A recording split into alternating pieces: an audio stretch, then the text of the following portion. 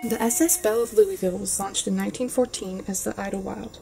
She is 168 feet long, with a 36-foot beam and a 5-foot draft.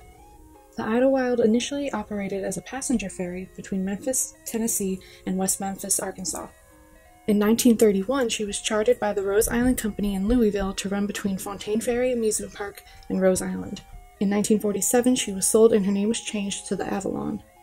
For the next 13 years, she was the most widely traveled river steamer in the U.S.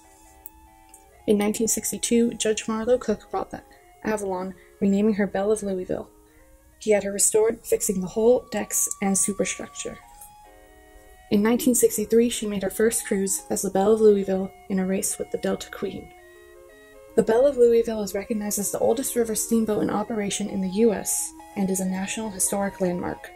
Today, she continues to run regular cruises out of Louisville with a dedicated crew working to preserve her.